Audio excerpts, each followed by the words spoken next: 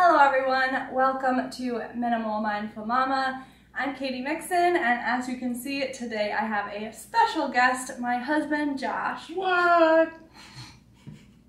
Today is actually our anniversary. We've been married for 8 years, and so we thought it'd be fun to do a video where we talk about our wedding. So 8 years ago, we hadn't even heard of minimalism yet, but we were young and on a budget, and so we ended up throwing ourselves what could be considered a pretty minimalist wedding. And so we wanted to share with you all of our tips and tricks and what we did and how we did it, and what we would do differently if we were doing it again. We have our trusty wedding photo album here to help jog our memories, since 8 years ago is a very long time. Yeah. And I'll be popping the pictures up on the screen for you as well. And yeah, cheers to 8 years.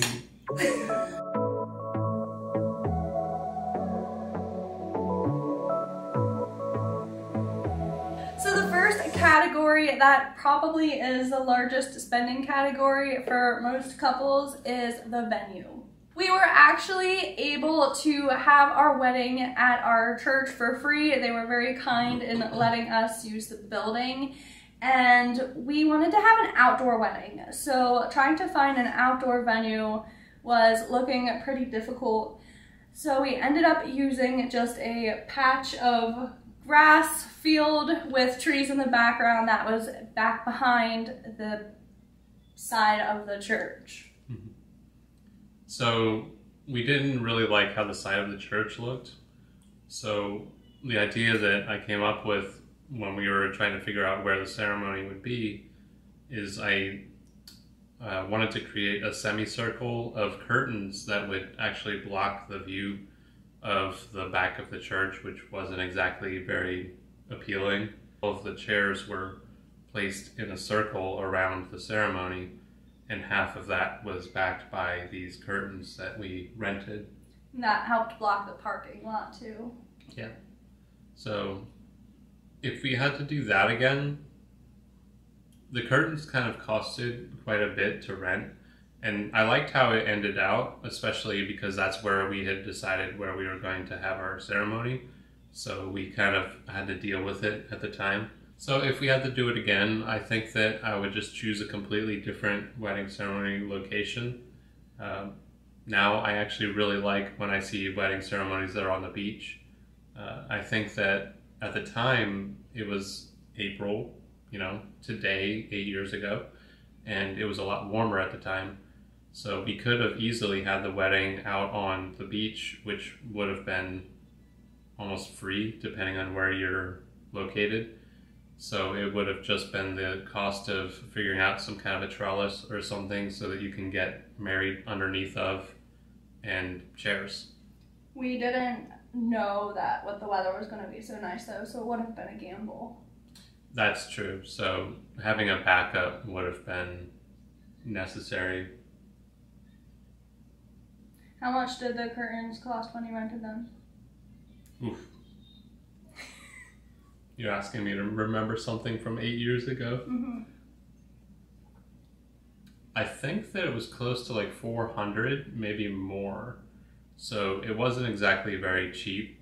So one of the more expensive things that we spent money on, which is, again, not really one of the reasons exactly why I would choose a different location, because I really like the idea of a beach wedding, or maybe a wedding in a cool area in the woods where there's a meadow.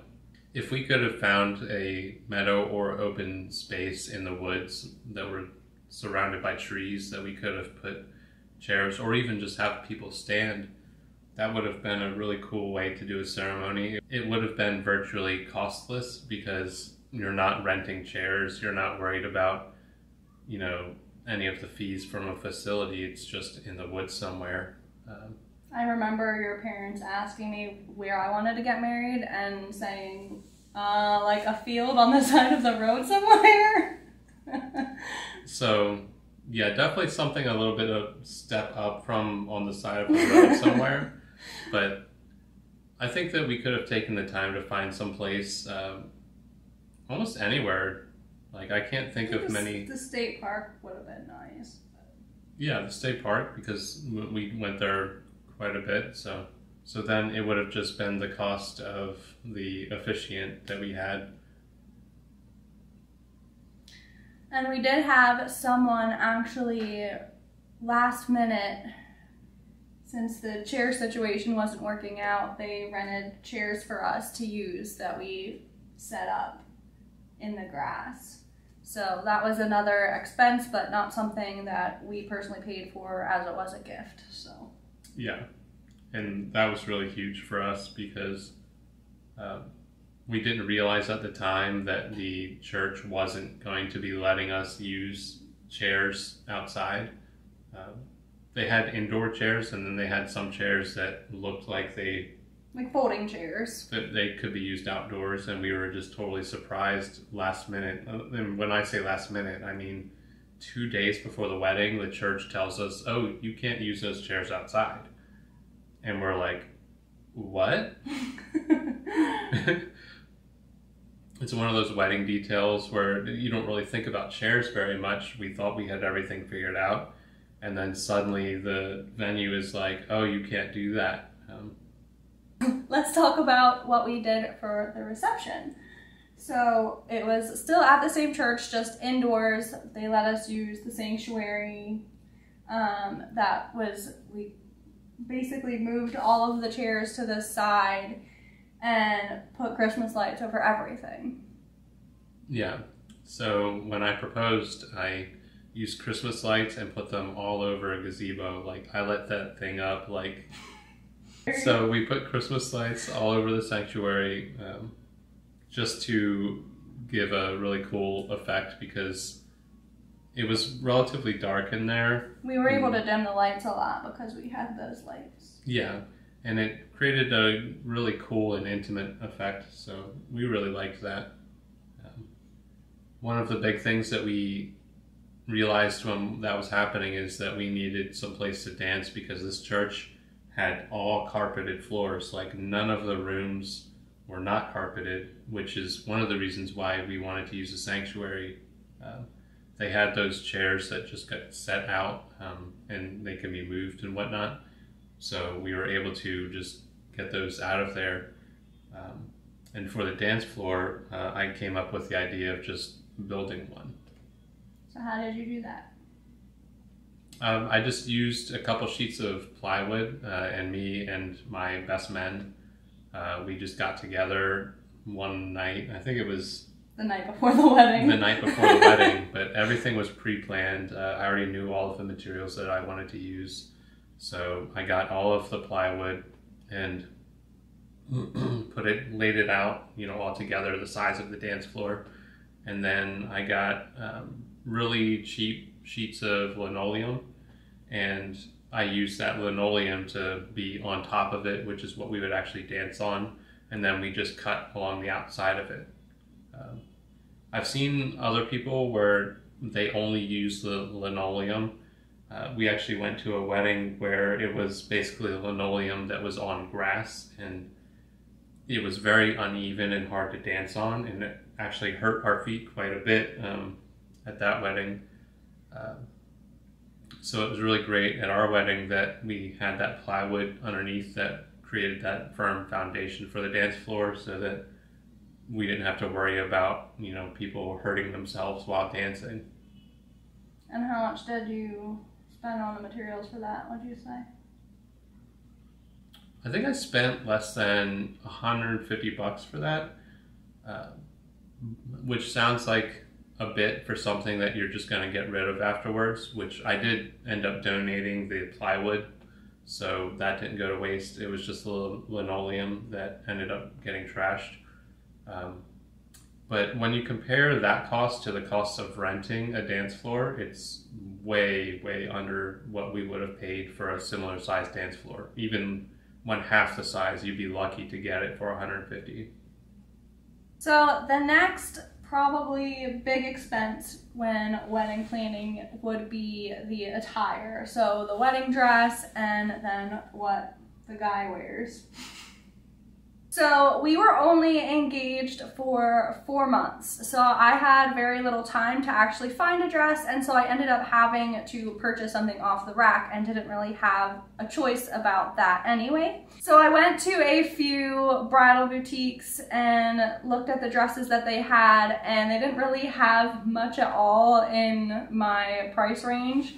And so they ended up having one dress that I tried on. It was the first one I tried on, and I really liked it. It had a lot of the elements that I was looking for, and I knew that I would be able to add some of the things that I wanted to it in alterations.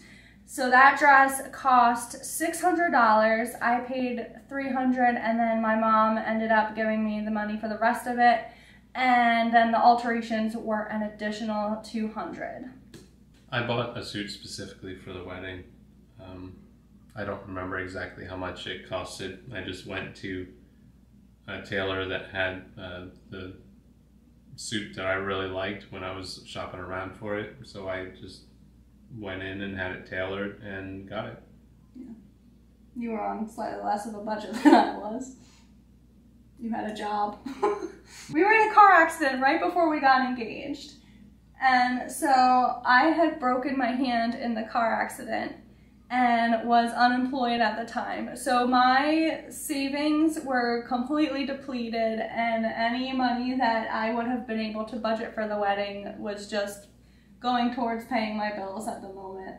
So I definitely was on a really tight budget as far as the wedding went. But you thankfully still had your job and some savings, so we had a little bit of leeway there. Yeah. Let's talk about the decor. So, there's a lot of different elements to the decor that we did. We kind of mentioned the Christmas lights and the curtains.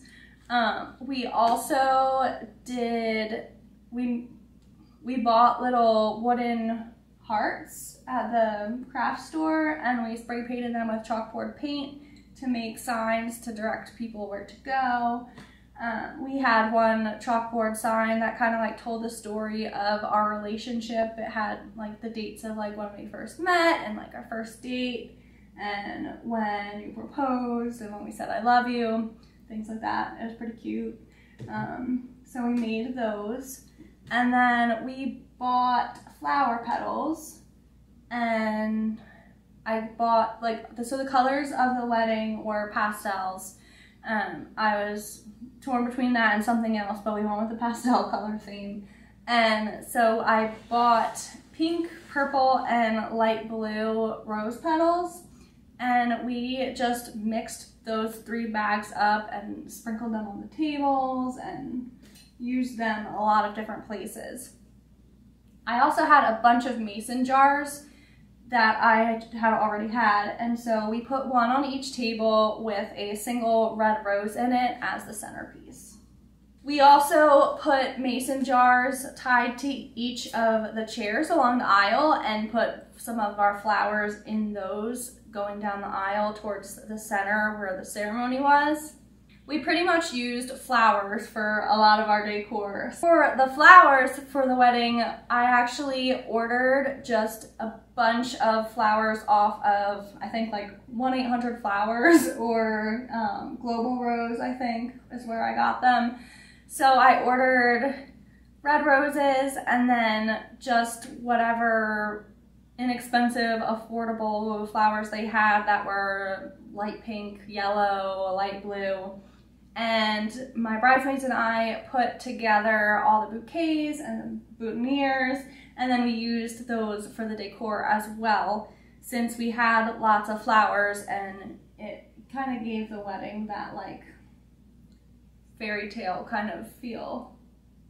Yeah, that with the flowers and then the Christmas lights that were kind of twinkling with the lighting a little bit darker made it very fairy tale, like dreamy looking. We also were able to use the linens from the church. They had white tablecloths that we were able to borrow, and then we just paid to have them dry cleaned afterwards. And you ended up renting the flatware and glasses and plates and stuff for the dinner, right? Yeah, the flatware and the glasses for the dinner was one of the other things that we spent some money on, simply because I had looked into alternatives to renting all of that, and I ended up coming up with just throwaway plastic silverware that looks similar to silverware, and neither of us really wanted to do that because we're trying to be very sustainable. So we're minimalistic and we're also working on being sustainable. So would have been a lot of waste to buy all that plasticware and then throw it away after the wedding. We did have we invited about 200 people, maybe like 150 came. Since we did do a little bit of a bigger wedding, we wanted to include all of our family and friends and everyone. And so we did have a good sized wedding, I'd say. Yeah. So it would have been a lot of waste to do all that disposable dinnerware. Mm-hmm. And so you found a place, was it the same place that you got the curtains, that rented the dinnerware? Yeah, it was the same place, and that was another thing that was kind of interesting because it seemed like it was a lot cheaper for us to go direct to them, which seemed kind of unusual for them.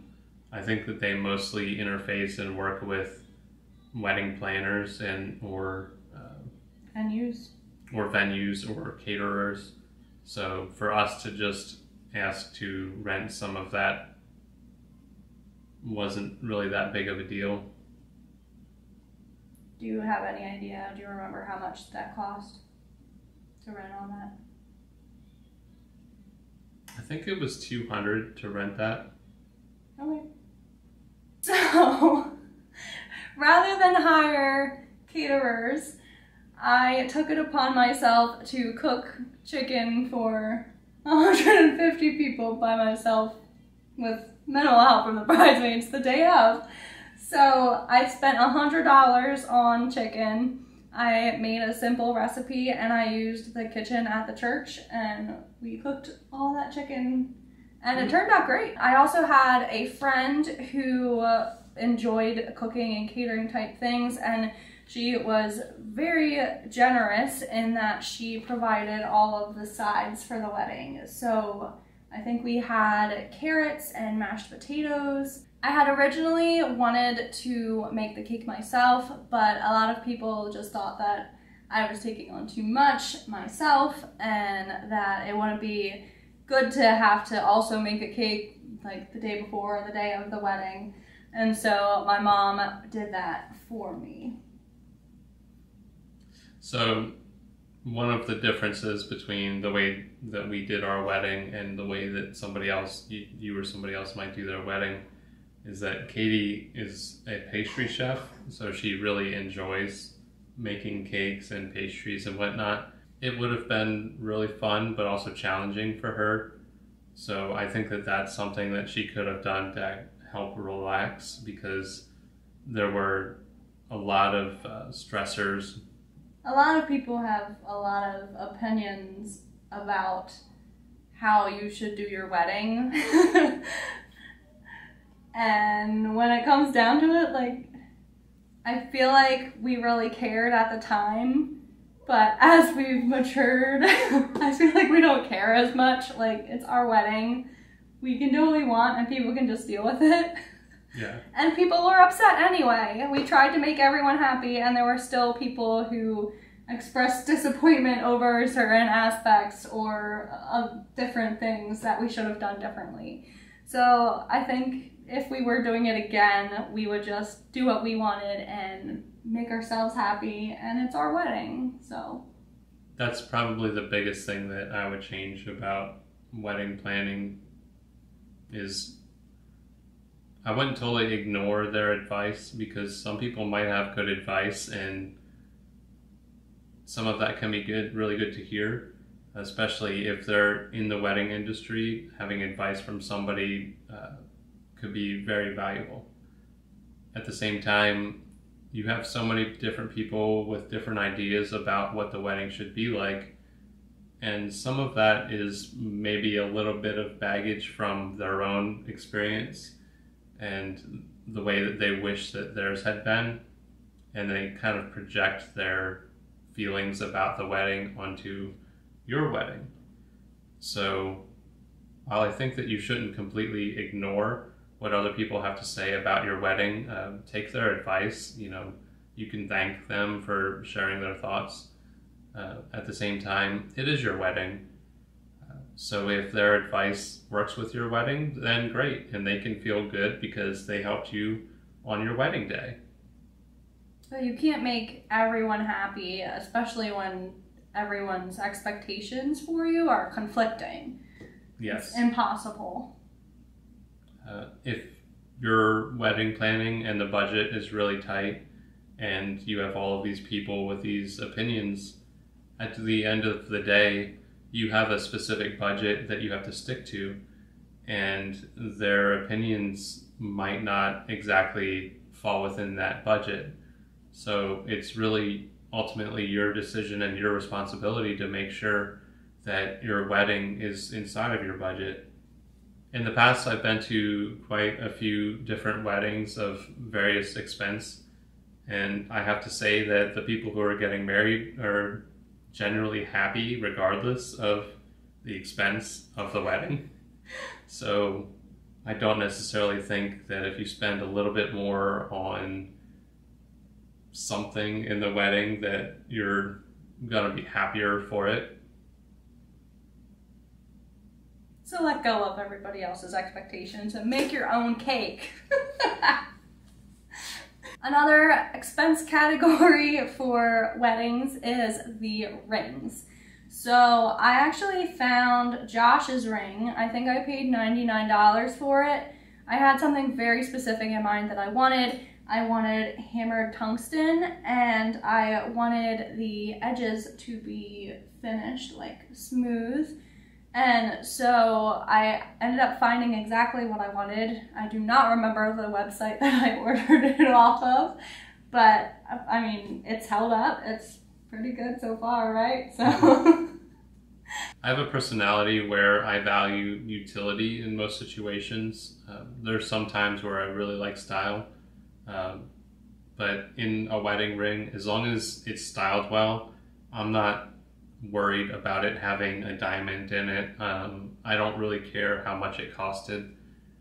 I know that some people out there might see a ring and say like, oh, that just costs $100, and they might make a big deal about it. But when we went to buy our rings, when I bought her engagement ring and then we bought the wedding rings, I guess you just have to figure out what's important to you. For my personality, I don't need something super flashy and expensive. I just wanted something that was my style. And I think that when Katie was picking my ring, that she did manage to find something that I really like. I still like it to this day. I think it's great, and the fact that she was able to only spend $100 on it, and it's something that I still like, says not only a lot about Katie and how well she knew me back then, but also the fact that you don't have to spend a ton of money on a ring, at least for the guy.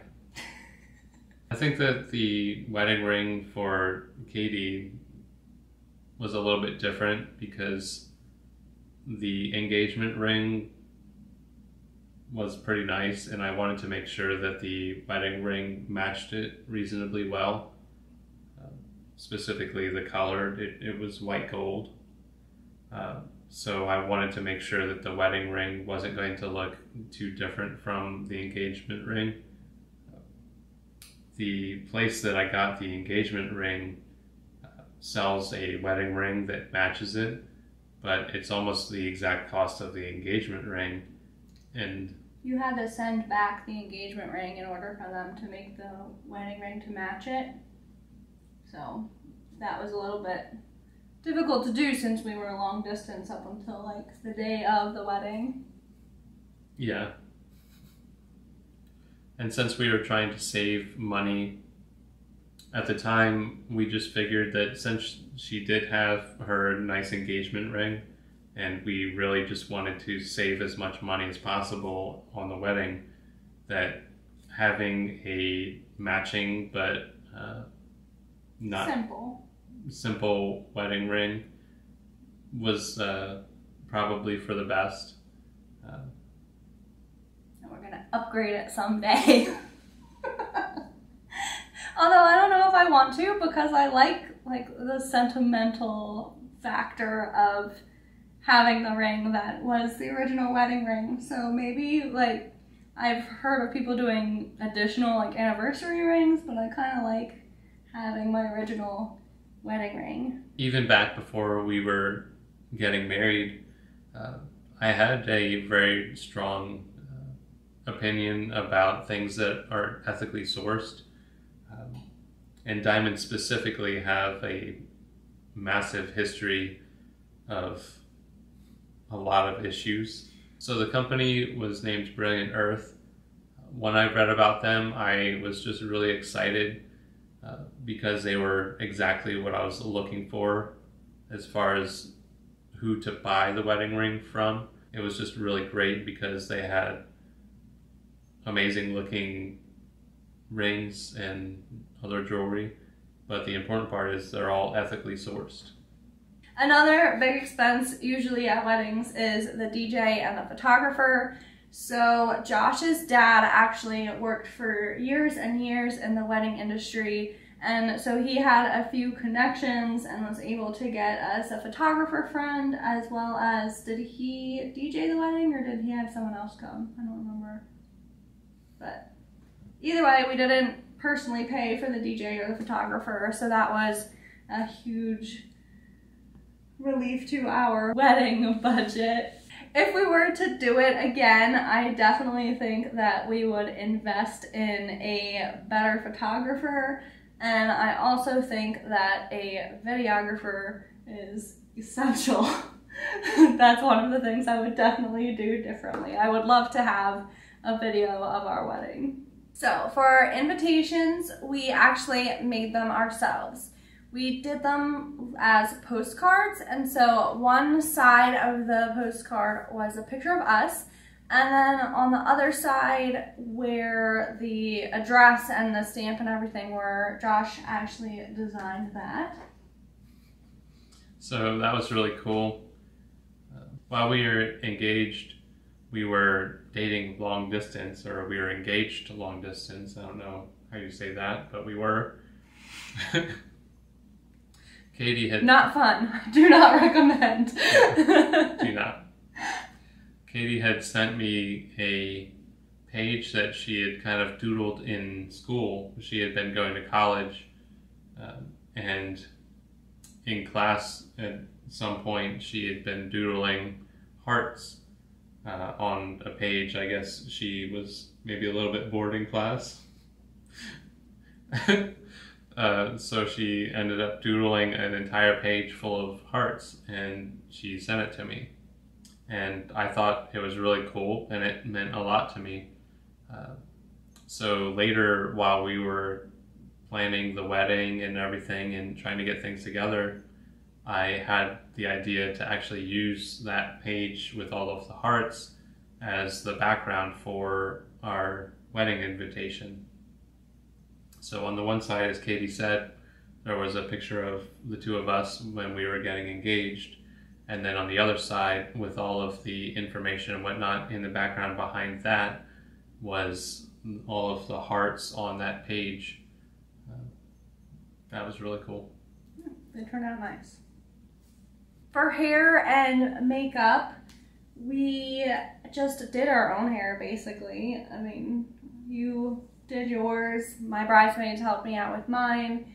And then for makeup, we lived near a Bare Minerals store, or Bare Essentials. I'm not sure what it was called at the time, but a lot of makeup stores will do a free, like, they'll give you a little mini makeover, and so they actually did wedding makeup, and it didn't cost us anything. So we had gone to the store and like tested it out and seen that we liked it. And then we just made an appointment for the day of the wedding and went in that morning, and they did my makeup and the bridesmaids makeup all for free. So that is a really good budget-friendly tip if you need wedding makeup done, is to ask your local makeup stores if they'll do that. Finally, for our send-off, we wanted to do something a little bit different. We'd seen people throw rice and have bubbles, and we'd seen sparklers, and we wanted to do sparklers, but we weren't legally allowed to have them. So that was really a disappointment. So we came up with another rather unusual idea instead. I forget who exactly came up with the idea. Probably me. So we ordered a bunch of Pop Rocks and put them in little individual, you know, like the little chiffon wedding favor baggies. And we put about 5 in each one, and we handed them out to all the guests at the end of the wedding for the send-off. So to recap, if we were to do it again, what we would definitely recommend investing more in, or the things that we would do differently. I would want to try on more dresses before I made my final decision. I wish that I had done that. I really liked my dress at the time, but I liked it compared to the other 2 dresses in the store that were in my budget, and so I think that if I had looked more, I might have found something else that I liked better. And I do feel like, because I know a lot of people don't keep their dress, or it's not really that big of a deal, or they'll do like a trash the dress thing, but I actually still have mine, and I put it on every year on our anniversary. And so to me, like, since I'm gonna wear it every year and we dance together in it, like, that is something that I wish I had invested more in. And then, yeah, the videographer, get a wedding videographer. It's a wedding essential.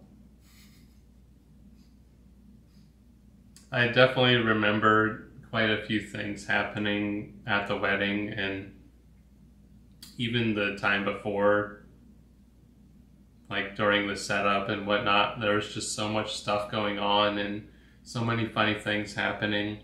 I think that it could have been just invaluable to have a videographer. I really liked our flowers. I think that that turned out awesome. I really liked our decor.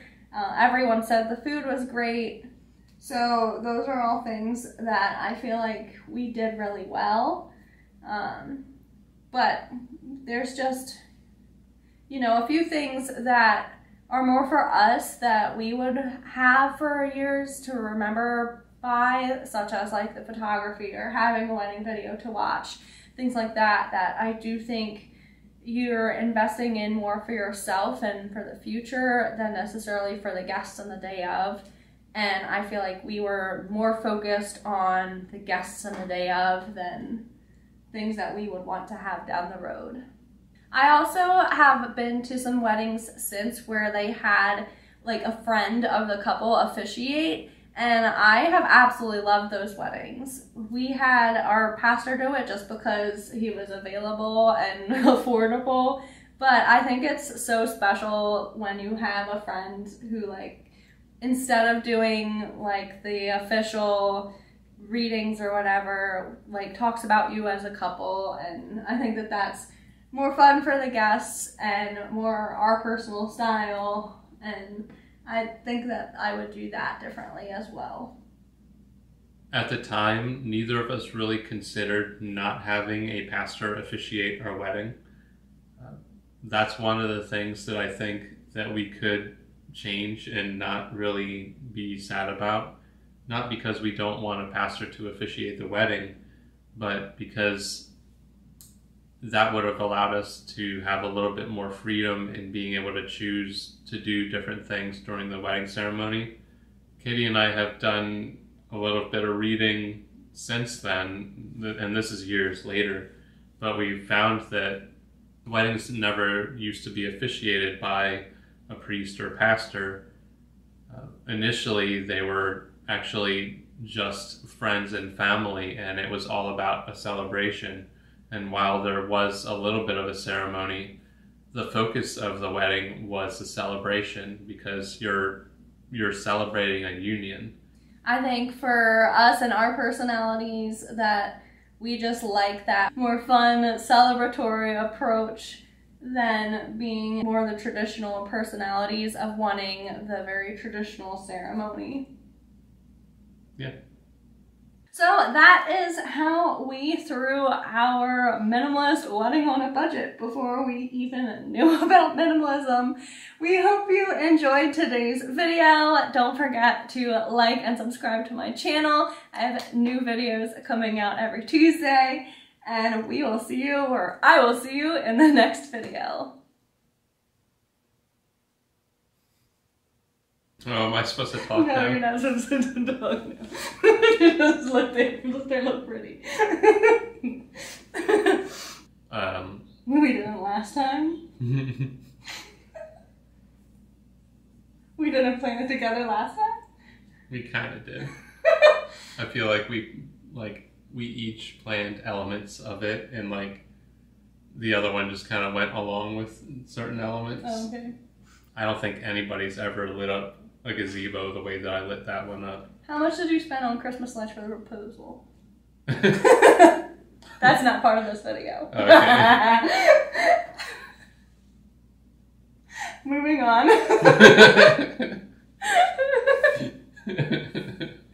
Was there broccoli too? I can't remember. Let's check if there's a picture of it. There were a few sides. I know there was mashed potatoes, and I know there was carrots. And the chicken. I don't think that we need to get specific on the sides. It's important, though. That everybody got to, have fun with throwing rocks on the ground and making noises, so... Similar to entertaining children. Yes. What you do with all of your relatives. Give them pop rocks. I got this boy in my life, I can't live without, oh, his eyes are killing me. And he keeps talking about everything that he likes, and I can't stop listening. I'm thinking about him all the time. I'm thinking about him all the time. I'm thinking about him all the time, all the time. And my heart's beating fast when he's looking like that. Oh, his smile is killing me. It's the way that he moves and the way that he laughs, so I can't get enough. Thinking about him all the time.